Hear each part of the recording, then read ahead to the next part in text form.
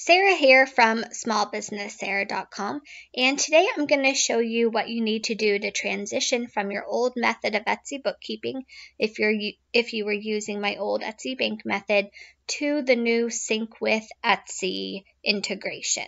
So since Sync with Etsy came out in February-ish time of 2021, many of us had already done our January bookkeeping.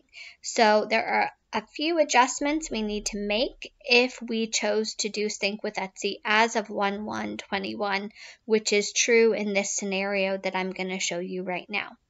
So the first thing we need to do is we need to recategorize all of those transactions, all of those deposits, I should say, that came from Etsy that we had previously categorized since the beginning of the year to our old Etsy bank account, because Sync with Etsy gave us a new Etsy bank account.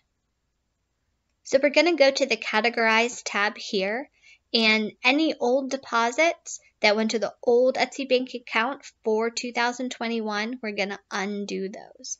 I've actually undone most of the transactions, so I'm just going to undo the one that I need right here. Okay, now we're going to head over to the For Review tab again.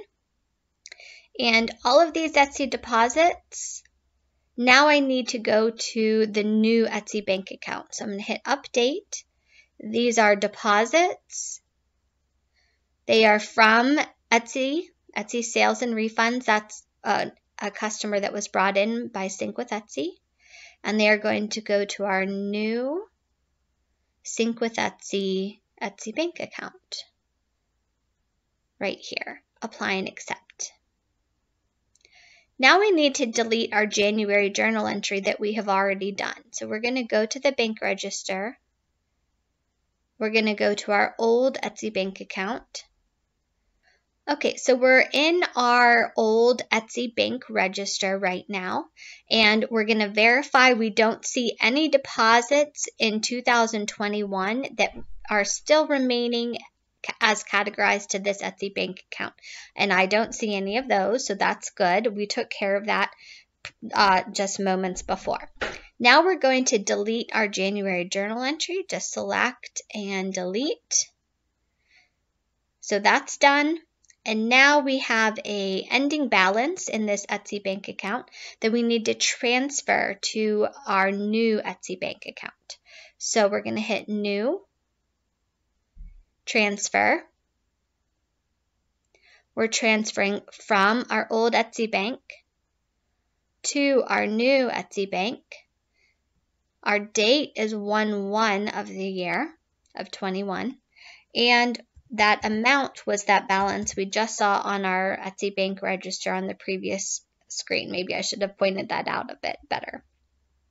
But that was our ending balance in Etsy bank as of 12/31. So we're going to hit Save and Close. If we refresh this page, we'll see that our old Etsy bank account is now going to have a zero balance, and that is what we want.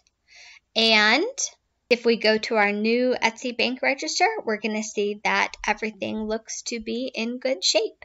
And so that's all there is to it. Simply recategorize those deposits since the beginning of the year, delete that journal entry, and do the transfer. Those are the three things you need to do if you have a duplicate time period when you were using the old Etsy bank method, and then you did Sync with Etsy as of the beginning of the year and you have that duplication.